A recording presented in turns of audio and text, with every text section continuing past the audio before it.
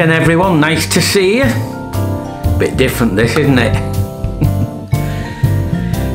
We've been away to Cornwall, had a great time, and a huge bonus was what you're looking at. Absolutely superb, and it's took a lot of our time up.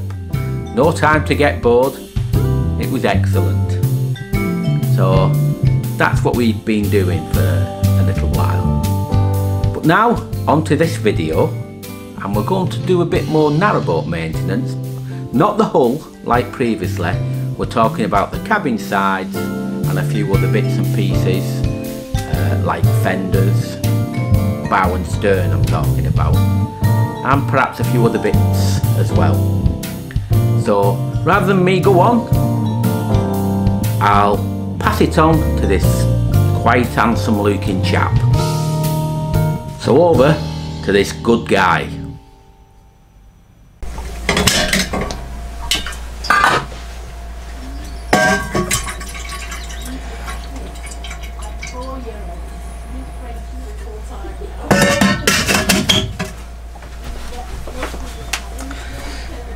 Break time now.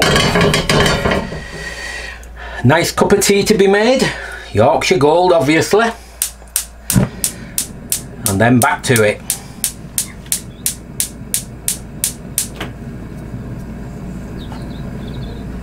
Certainly got a bit of a sweat on getting all the boat done. There's one thing what we will never neglect if possible, and that's boat maintenance. So many people leave it, let rust develop, or don't do necessary maintenance to keep a boat looking good. You might not be that way, you know, you might not be that way inclined to do it, but we do. We love it, and it's why our boat looks absolutely superb. And we always will. Once you let rust take hold, or do lack of maintenance for any little bits you need to do, you know, then it's a lot bigger job to get it right. And as you can see, like I've done a few videos now of it, it looks pristine again. It's not been, we weren't maintaining it as good as what we used to do because of COVID, obviously, and the lockdown, and getting our cottage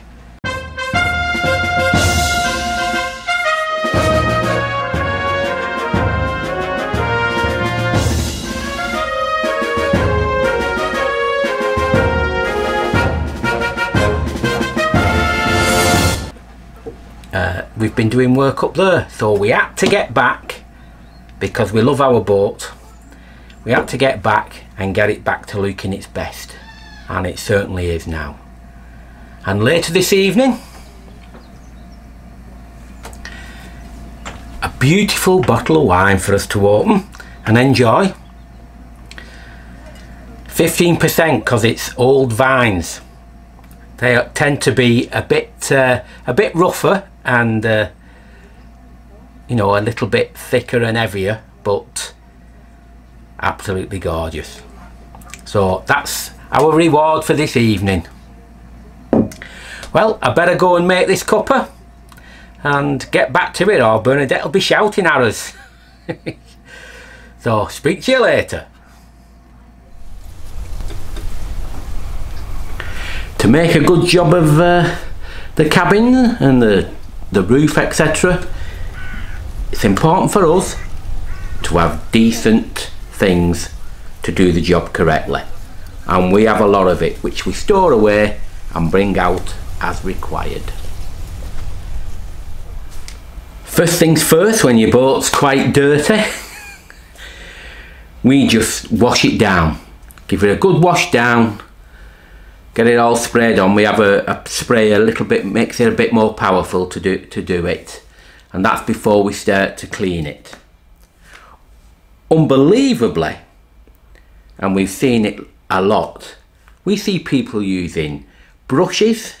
I don't mean a brush for painting, brushes for the sides to brush it, canal water, using canal water to so-called clean it with all the grit what it has in it. Just amazes, why bother? because you're only causing damage. Do it properly if you're going to do it.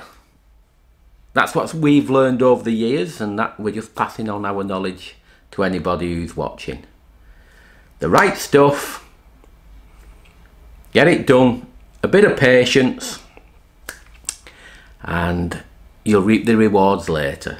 That's for certain. Bernadette's the one who likes cleaning it. She loves cleaning the boats, get the hose pipe on and spraying it. She absolutely loves it. So I'll let her do it then. If she likes doing it, that's fine by me. And all I know is she does a very good job when she does. So that's the first thing. Get it cleaned properly before you start doing anything else. With our boat being sprayed in 2-pack, that's like a car paint. That's very hard and lasts a long time. I think this paint job's coming up to 7 years now, and it still looks absolutely stunning. And paint, though it can look nice, because of all the impurities what gets taken out or have been taken out over the years, they don't last as long. It just doesn't last as long. It fades quicker and cracks and stuff, and it's not, you know, the only advantage is it's easier to touch that up. But I've got a format which I'll show you later in the video what I do, and it works alright. So we've got a bit of painting to do to get rid of all the little inevitable knocks and things what happen.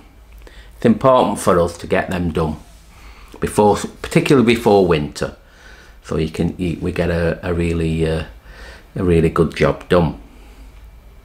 Now, I mentioned about polish and wax.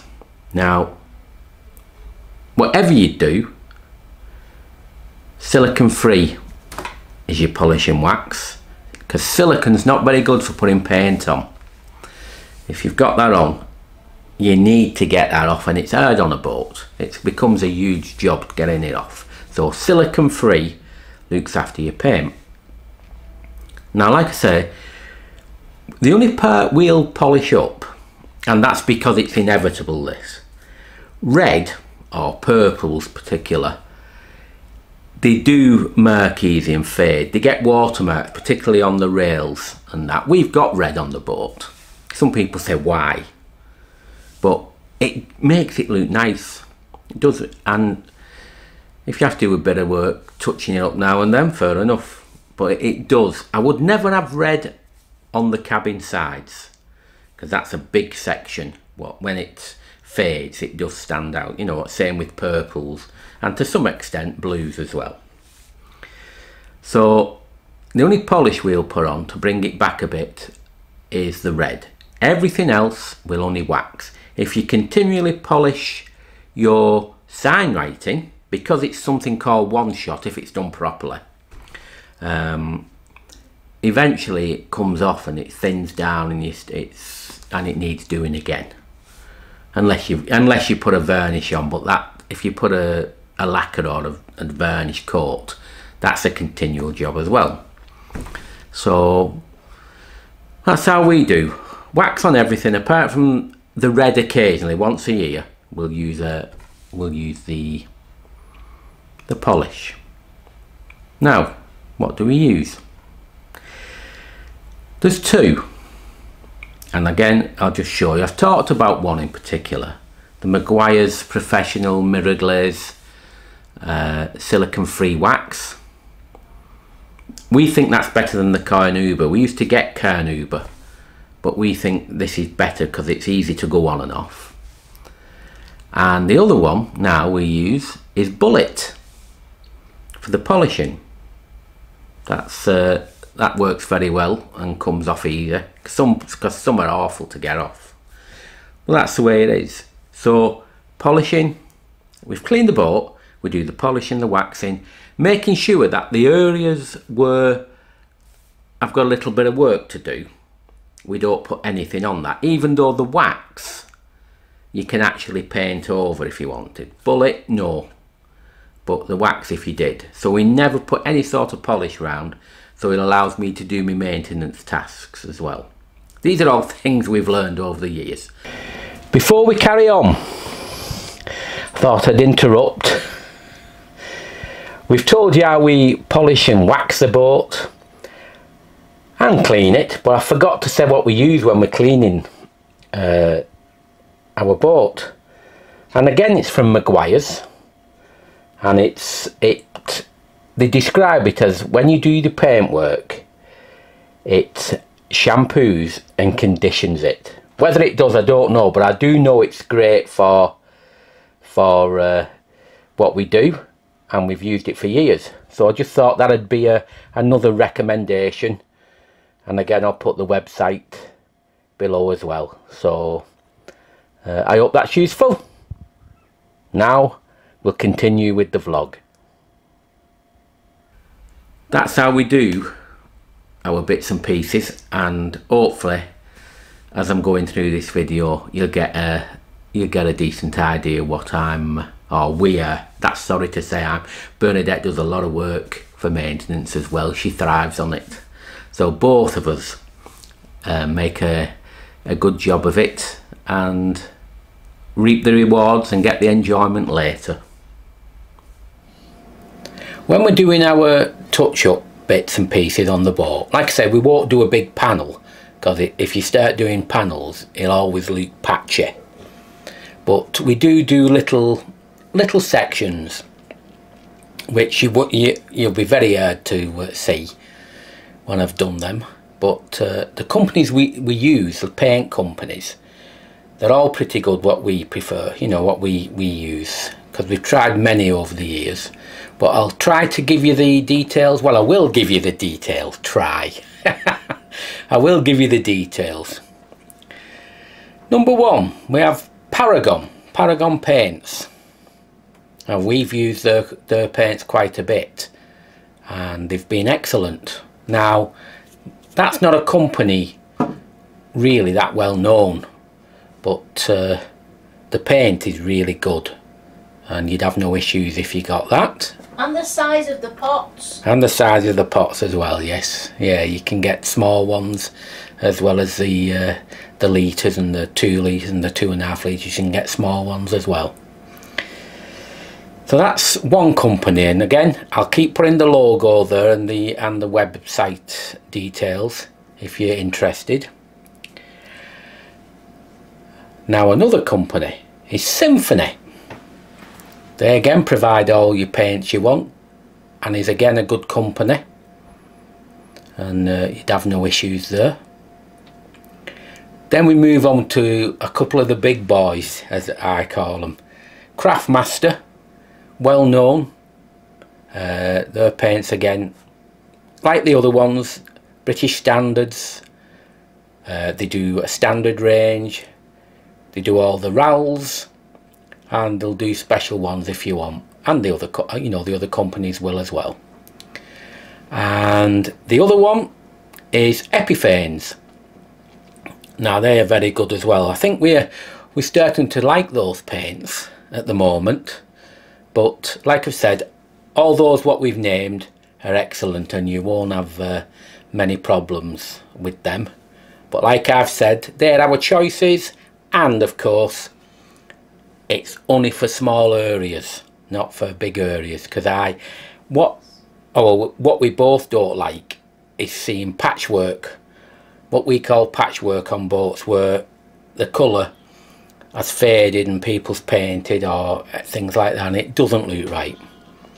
But that's just what we do, so you'll have a bit of an idea with that.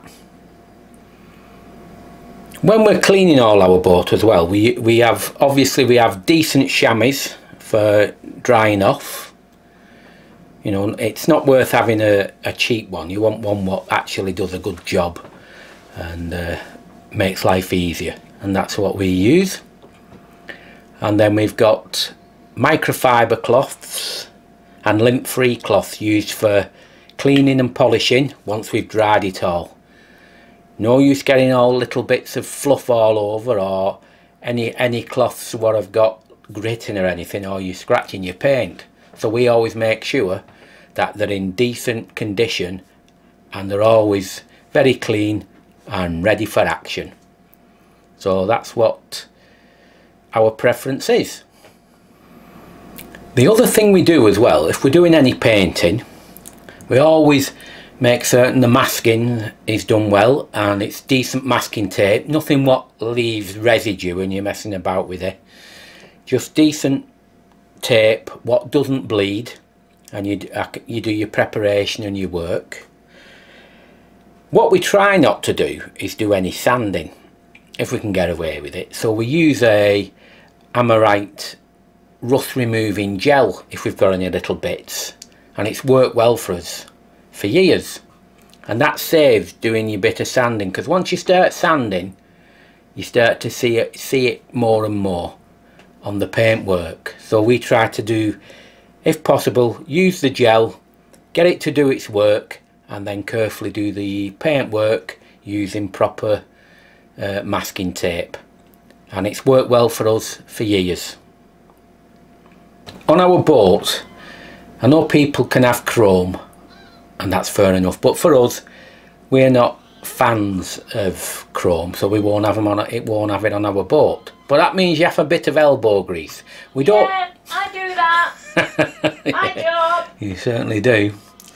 We don't put any of this, you know, any of these lacquers on the brasswork, you know, to keep them clean, because once it goes wrong, it's a huge job when it starts to peel, and you've got to prepare it all again and put more of this lacquer on. So we just keep our brasses as clean the best we can, and it does look nice. I love solid brass. Solid brass is what a traditional boat should have, And it's a bonus that I like doing them. It is, you do like doing them.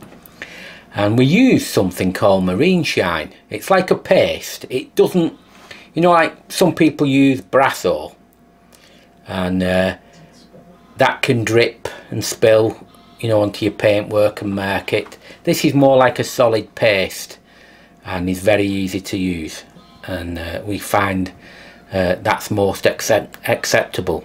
We don't use any of the other things. Some people use shiny sinks, it's called, but it's gritty, you know, and that can mark your brass work, so it's not for us. So like I've said, when we're doing our brasses, or Bernadette's should I say, it's using the marine shine, and once done it looks superb.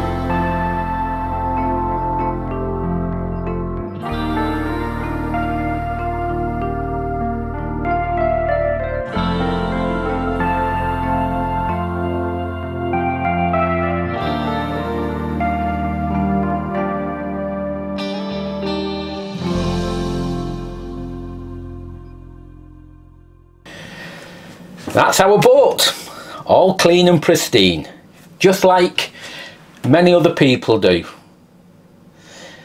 All the products we use are tried and tested, so we know they work. We don't get payments or we don't get gifts and promote things. We tell you what works, and that's it. You know, we've used the same things for years, and that's what we'll keep doing. Right, that video's done, and we hope you've enjoyed it, and we hope to see you in the next one. But for now, as usual, all I can say is ta-ra.